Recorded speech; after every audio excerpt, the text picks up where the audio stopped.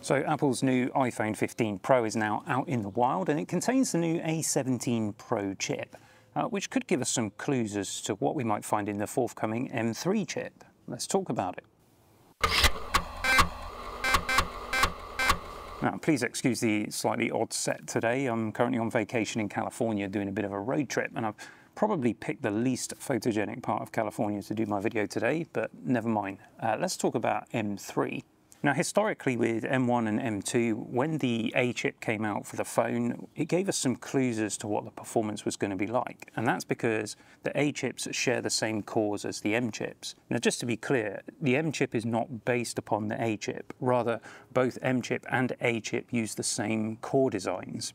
And when it comes to the CPU, there are two different cores. You've got the performance core and the efficiency core. In the A17 Pro, we've got 2 performance cores and 4 efficiency cores. Since both chips share the same core designs, it's been possible in the past to take a look at the benchmark figures for the A chip and then get a pretty good idea of what the M chip is going to bring. I'm not so convinced that's going to be the case though with M3, and that's because Apple is now using TSMC's N3 process, and this incorporates something that TSMC call FinFlex. Now, what FinFlex does is it basically gives the chip designer 3 choices. They can lean more towards efficiency, or they can lean more towards performance, and there are 3 grades, and we'll put those up on the screen. So if you want more performance, you increase voltage and die size, and if you want more efficiency, then you go in the opposite direction. But what's great about each of these 3 choices is that every single one of them is both more efficient and more performant than the previous N5 process.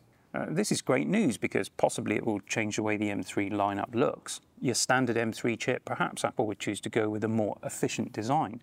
So your MacBook Air, for instance, will have the longest possible battery life. The same chip will no doubt end up in the new iPad Pro when that comes out. And again, you'll want efficiency as the priority here.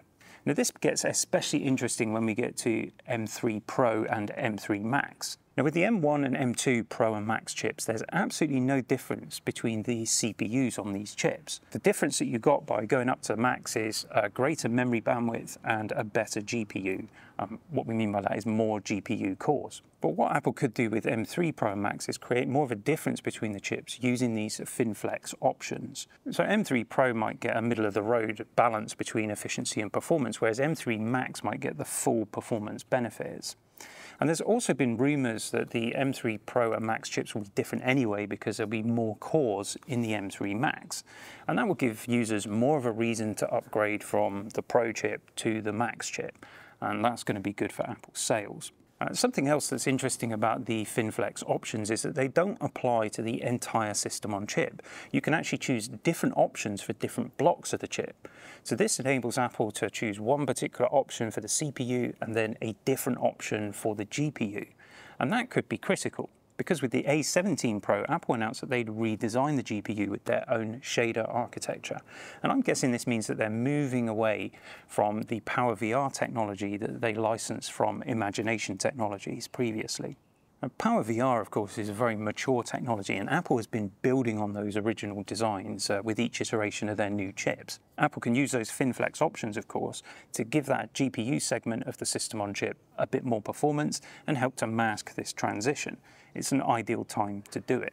So for M3, the standard chip, expect to see more single-core performance, expect to see more multi-core performance, and an improved GPU overall. Where it's going to get interesting is next year when we start to see the M3 Pro, Max, and Ultra chips come out. And it'd be really interesting to see whether Apple does indeed make use of these various features that are available to them with TSMC's new process node. And I think that's going to be much better for consumers to see more of a difference between the M3 Pro chip and the M3 Max chip.